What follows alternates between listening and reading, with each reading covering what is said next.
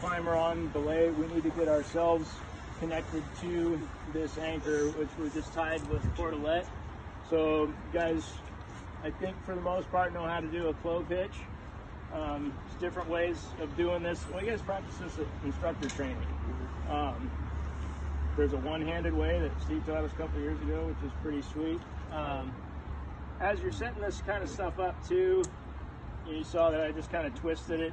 I made it and then twisted it around so I'm not instantly just crossed up. Really important here that you are close, because if Pete falls, there's rope stretch, everything's going to stretch out, and I need to make sure throughout this entire process that I can always reach everything here. I can reach the shelf, which is below the master point here, and this is the master point which our beaner goes into. So once I'm set and secure, then I'm going to put Pete onto on belay, almost getting there. Yeah, and before I do that, this is the part that is the easiest to forget, and I just did, is you need a backup, and this is critical. So you take about 3 or 4 feet or so and just tie a figure 8 on a bite, and that's going to clip onto a locker onto the shelf of the anchor. And we'll go more into shelf, anchors, master points, all that kind of stuff at ropes and anchors too. And you guys feel free to interject throughout here.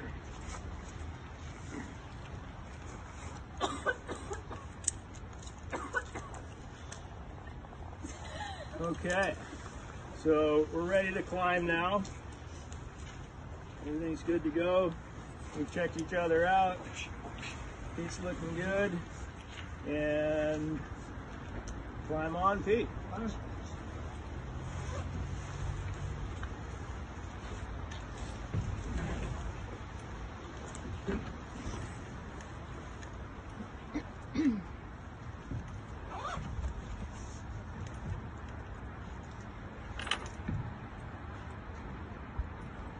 Whenever you're ready. Suddenly, there's a fall. Pete has fallen. Okay. And he's injured. So say, hey Pete, what's up? You okay? He's not responsive. He might even be out of sight. So if I'm communicating up to him, like, what's going on, man? And I'm not hearing anything back, something's wrong. So after a minute or so of trying to communicate with him, I've determined that I need to get help. I either need to go get help or get him or get to a phone, something. But I got to get myself out of this system, because I'm stuck in here now. So how we do that, first thing we want to do is go hands-free. And the hands-free portion is what you guys are going to do today. It's kind of the first step. So it's really critical too of how you do this. Is there's a tendency, and I know I had one, to kind of start taking your hand off of this. You need to get a bite of rope through your beaner, but we don't want to do that. You don't want to take this hand off of here at all. So the way to do that is to just pass a bite of rope up through the beaner, and this is going to become my new brake hand here. So as I pull this up, I'm just going to slowly start, like one finger at a time, getting out of there so he doesn't drop at all. And now I've got this up. It helps if you hold it up like that too. So now what we want to do is tie a mule knot in this. This is kind of a tricky knot. It makes your mind kind of go backwards, but the idea here is I want to pinch this brake strand of rope to the rope going to Pete. and because if you go the other way around, it won't work. So I'm going to pull this straight up, and I'm going to create a loop. It's kind of like a P, and then I'm just going to pass this around and through, and I'm going to tighten it as I pull up. And you want this thing as close to the belay device as you can get it. So that's my mule knot right there, and I'm going to give myself enough of a bite here that I can now tie it off fairly close to that with a backup overhand knot. Throw that to the camera. Now Mike's hands free. Now I'm hands free, but I don't 100% trust this, or I don't want to 100% trust it. So I'm going to take a non-locking carabiner and drop that in there. Now there's no chance of this thing coming undone. Throughout this whole process, I'm still, trying to communicate with Pete. He might have got hit with a rock and he's now come to, or it's possible he got knocked out and he can still hear, but can't speak. So the more I can communicate with him to let him know what's going on, the better. So now I need to figure out how to get myself out of this. So if we look around at what we've got here, we've got all this rope to play with. So what I need to do is get his weight onto the anchor. So how we do that is we're going to use a friction hitch and we're going to transfer the load. So you guys all know the prusik knot. I'm going to set this here just so I don't drop it right now. So you're going to take your hero loop or an auto block, which you guys should all get one of these. They're a little more supple and they bite the rope a little bit better. Say that again. This is an auto block. Hollow block. Hollow block, yeah. And what should they do? Get one. Buy one. Really handy. They're very heat resistant too. Yeah. Yeah. And they're really super flimsy. They really bite onto the rope. And you can use them for rappelling and you can use them for rescue. Yeah. Basically, it'll replace your hero loop, and you won't use the hero loop very much anymore. Yep. And so just like with tying any prusik knot, this is basically the sewn part. That is like the knot on your hero loop. We want that out of the working business. So from here, I need to take an HMS compatible beaner, which you guys all got. This is kind of one of the smallest ones on the market the DMM makes that can it's really lightweight, can take a mounter. So we don't want this thing way up here because it's going to wind up going away. So I want to keep this fairly close to us for right now. And now we need to create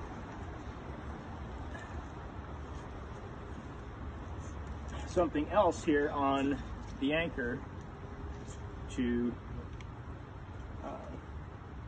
get this width. But first, sorry, Cope, I'm jumping ahead. I'm just going to set that there, so I'm going to need to come back to that. So I'm going to take this bite of rope, or this piece of rope that's coming from the anchor, and tie a mounter into this.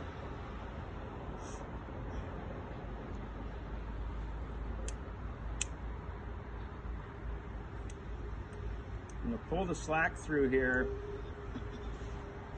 as tight as I can get it, and I'm going to pre-flip this. So pull it tight and then let it flip back across. Reason for this is then when we lower them, it's not going to shock them. This is already into lowering position. So I'm going to do the same thing here with that mule knot. This is where it gets a little bit tricky because now you're doing it upside down. So it just kind of makes your brain go a little wacko. but it just takes practice.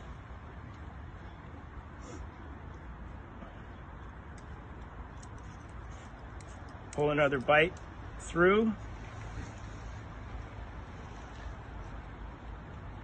So that knot is an MMO, a Munter Mule overhand. It's kind of a combination knot. So it's the Munter Mule overhand. Okay? And I need to lock that. So now I've created some redundancy. I'm going to slide this guy up as much as I can, and this is a really crucial part too. That's why you want to take as much slack out here as you can, because this is going to move about 6 inches or a foot or so, and if it starts up here and I need to get all this gear back and it goes way up here, then I've got kind of a problem. I can't reach that. So now we need to do a load transfer. So the idea here is I'm going to take the weight off of me and put it onto this, and then we're going to come back onto this rope once I get myself and all this out of the system. So it's just kind of starting over here, going over here, and coming back. We're just transferring the weight. But there's a lot of steps to this. So I've put this other beaner on the master point here. It's another HMS beaner, and this is going to stay behind. And as much as you can work all these pieces, and it's starting to get complicated now, but the more you can keep things up above, is this is what's going to finish. This rope is going to be completely straight coming to this master point. So you don't want to bring it up underneath here, because then when you undo all this stuff, it's all going to get kind of jumbled up. So just be thinking management as much as you can. So we're going to tie another Munter into this guy. So we'll get both. That would be good. Lock that, and for right now we're just gonna leave this guy here. We're not ready to tie that off just yet, but this rope that's coming out of it is going to become a new brake hand. So just for safety, we just hang on to this throughout this next process. And the reason that we put this here ahead of time is I still have two hands to play with. So I'm going to take this guy, and we're getting ready to transfer over to this new line that we built. So I'm going to move that non-locker onto that overhand just for backup. And then I'm going to start, sorry guys, undoing this. I'm going to take the overhand out, and then slowly,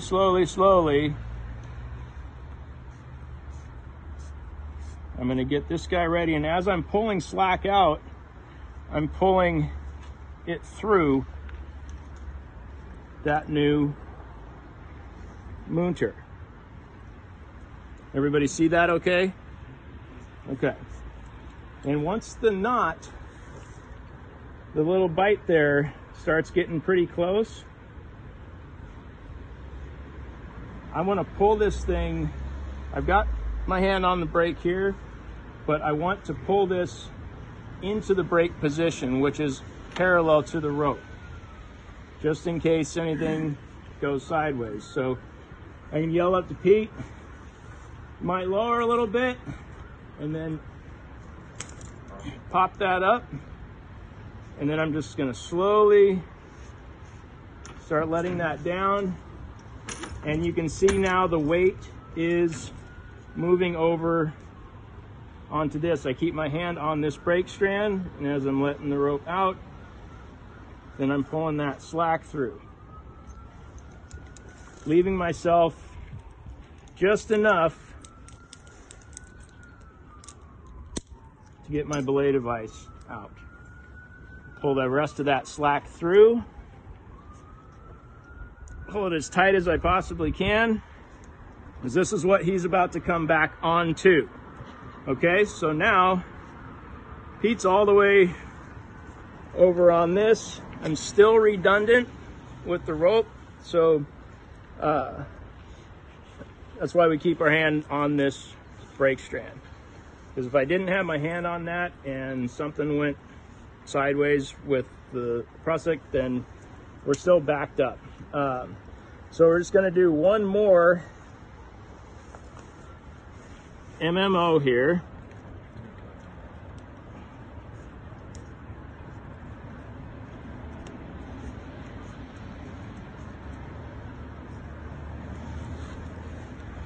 And you'll see in that video that we sent out, guy takes this like gigantic bite out and he like ties the overhand like way up here. Just okay, but the tighter, if you have your overhand back up like way up top here and this thing starts to come undone, then that's all going to slide down until that knot gets down closer. So, okay. Everybody seeing that all right?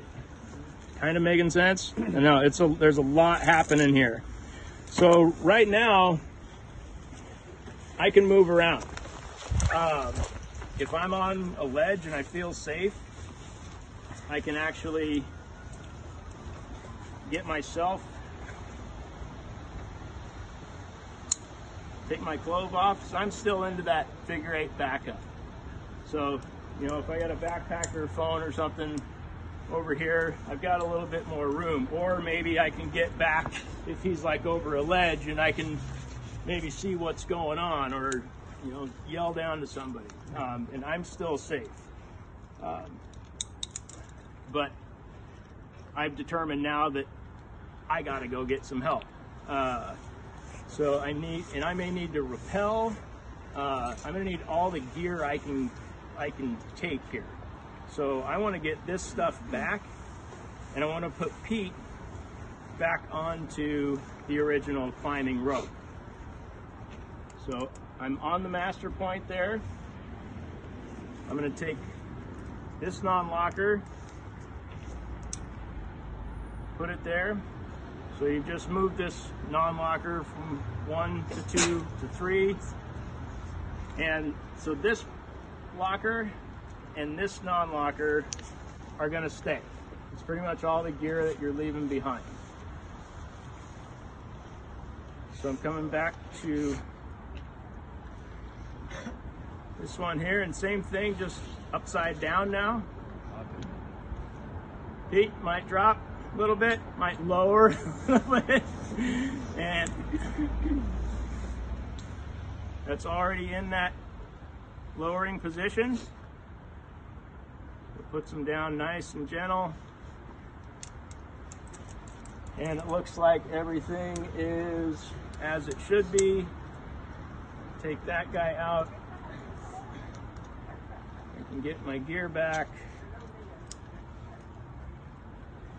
And still all the while communicating or trying to communicate with him, so I can figure out if he can, you know, say, you know, that he's got a cut or head injury or whatever, then I know what to tell rescuers when I go find them. So the last thing that we do here is put it back up onto this. So if something went wacko in here, this somehow came undone, which is highly unlikely. We're just gonna put another figure 8 in here. I'm safe, I'm ready to go. So I can take myself off of there, drop that new figure 8 on a bite in there. I'm locked, Everything looks good. And I can now take that out.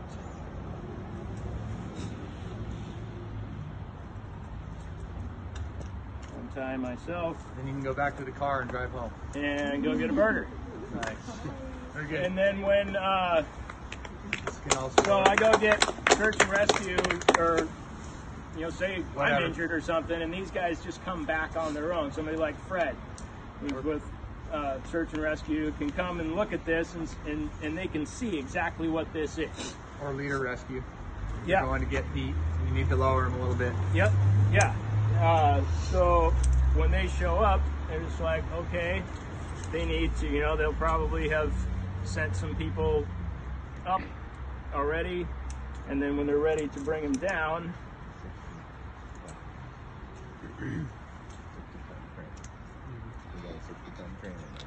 same thing. Oops, I need to take my backup out first. If I start lowering with this in, that's not going to work very well.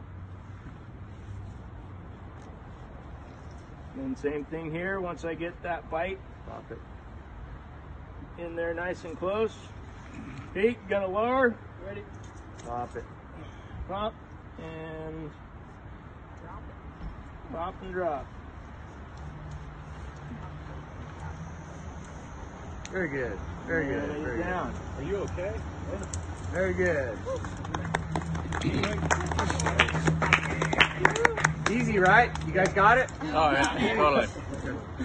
So did that, was that